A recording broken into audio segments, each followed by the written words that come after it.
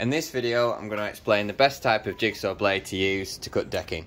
Now, there are three main types of jigsaw blade, and all you need to use to cut decking is traditional woodworking jigsaw blades. There aren't any decking specific jigsaw blades out there, and if they are, it's all just clever marketing. A traditional wood cutting blade will cut through decking just fine.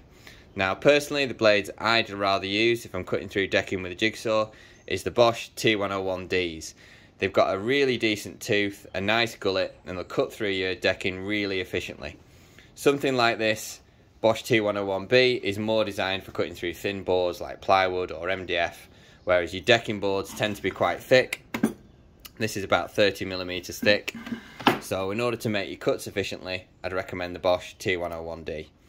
And in order to get a nice clean cut on the top edge of your decking, I'd recommend always making the cut from underneath. So we'll just put our Bosch T101D in our jigsaw, and we'll just show you making a quick cut from the underside so we get a nice clean cut along our top edge.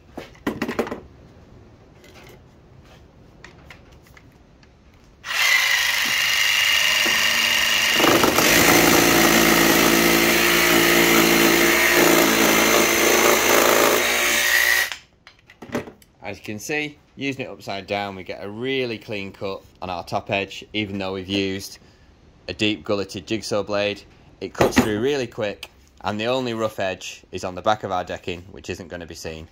So I'd highly recommend your Bosch T101D blades for cutting decking, and we'll attach a link to those in the description.